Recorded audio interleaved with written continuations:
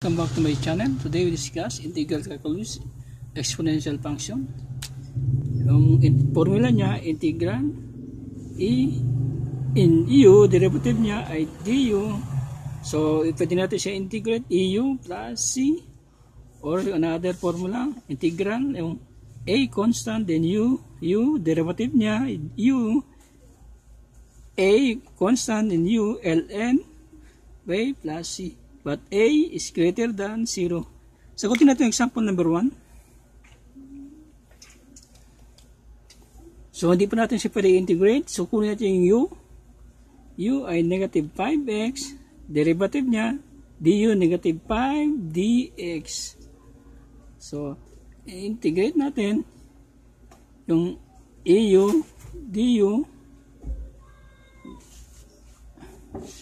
So, E, negative 5x, derivative nito ay negative 5 dx.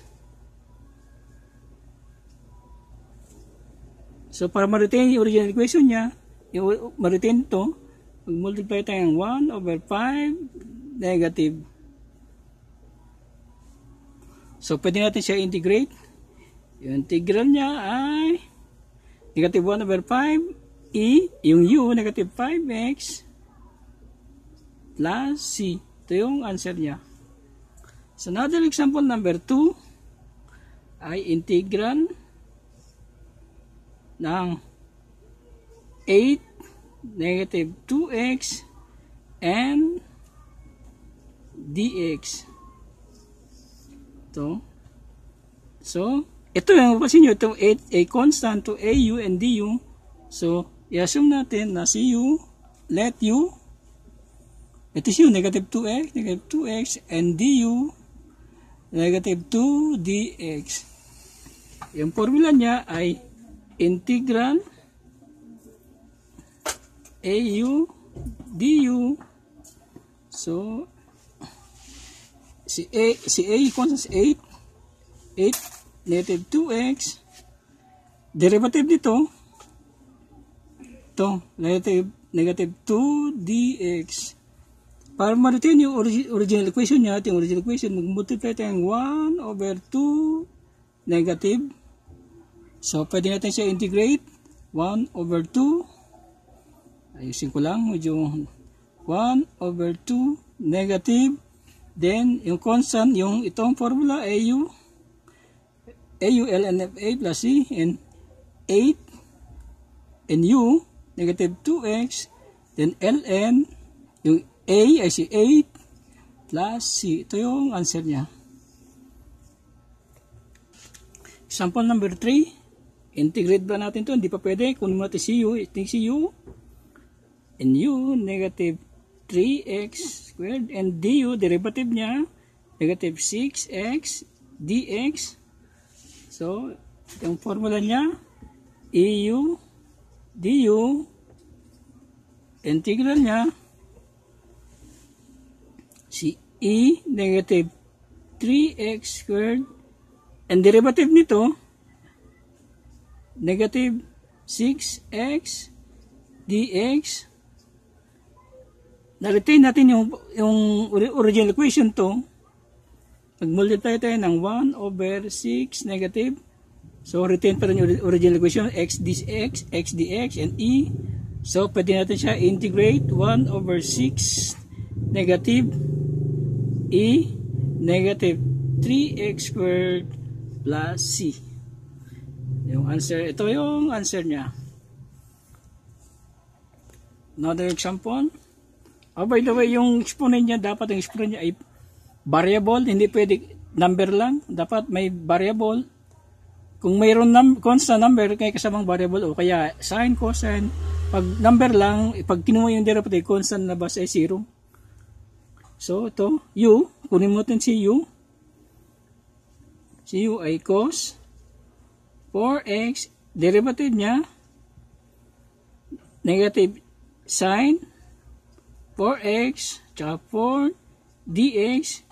Ilipat lang natin si 4 dito, negative 4 sine 4x and dx. So, ito,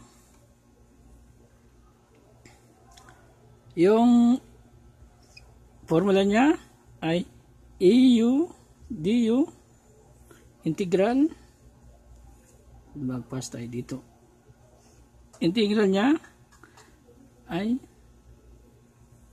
sin 4x and e cos 4x and dx, then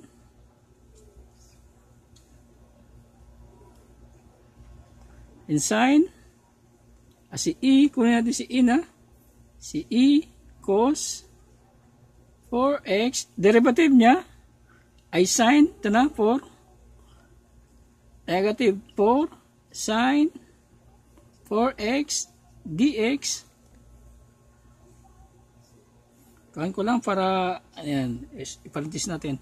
So para ma-retain po original equation niya, ito yung original equation niya, sin 4x cos 4x dx. Mag-multiply tayo ng 1 over 4 negative. So na-retain pa natin yung original equation, so pwede natin siya integrate. 1 over 4 negative, baba ko lang konti, e cos 4x plus c. Kasi ito yung maging EU du, so EU plus c.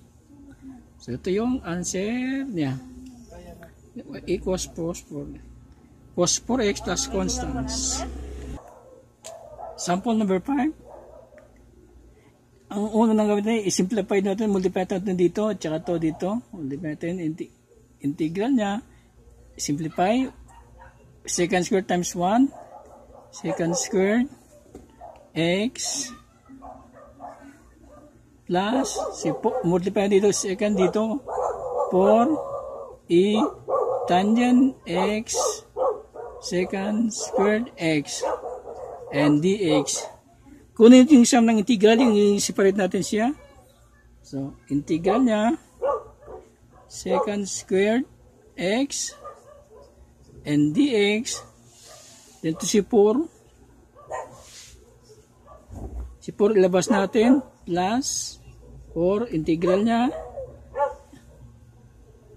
e tangent x second squared x and dx. Ito si u, derivative ng tangent ay second squared. So, kunin mo natin itong u, si u, tangent x, derivative niya, derivative ng tangent ay second squared x dx. So, pwede natin siya integrate. Ito, pwede natin siya integrate nito. Ang integral ng second squared ay tangent. So, integral niya ay tangent x plus 4. Integral niya ay e, yung eu du. Ito ay e tangent x plus c. Ito yung answer niya. Okay, mag-comment lang. Kung hindi ka pa nakapag-subscribe, subscribe ka para lagi kitang updated sa mga video ko. Thank you my friend. Bye-bye.